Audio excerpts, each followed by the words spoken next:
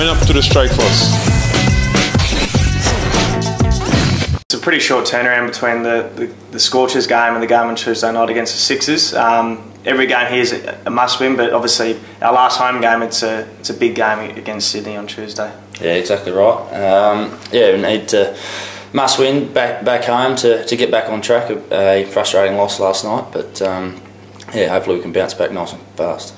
What are the things we look to implement in the next game? Obviously, just pretty much sticking to our game plan, you think, is the main thing? Yeah, I don't think we lose sort of doubt in our game plan. It's more just maintaining that composure. We were a little bit rattled last night. I'm not too sure why that was, but we're a little bit frantic. So just going back to the skills that we know that we can implement, and hopefully that can happen straight away.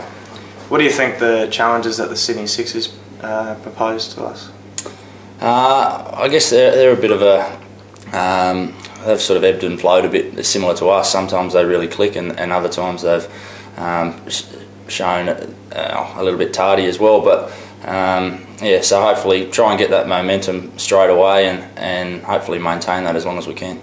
We've been on the road for 2 games now. You must be looking forward to getting back and playing in front of the home crowd. Yeah, it should be good. That last game in Adelaide, I think there was about 27,000. So that was good to play in front of your home supporting crowd. So looking forward to that. Hopefully there's something similar waiting for us back there.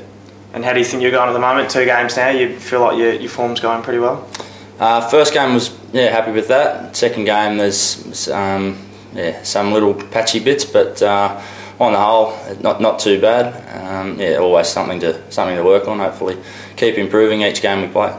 Do you think there may be many changes for the game against the Sixers? Hopefully there's not one major change that I'm out, but no, I don't think. As I said, I think we've still got to maintain our game plan and not lose faith in that. So I think we'll stick with it and won't be too many wholesale changes.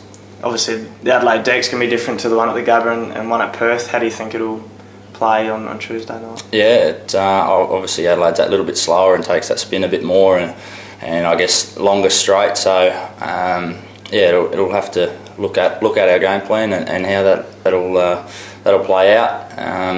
But as I said, it's still just going to be implementing our skills and wrestling that momentum. And finally, what can you say to people wanting to come down and support us on Tuesday night? Get as much glue as possible, I guess. Yeah, that's right. It was pretty exciting playing in front of a big home crowd last time. So it'd be great to have something similar, and it's a pretty big game for us. So any support would be pretty handy, I think, to get us across the line.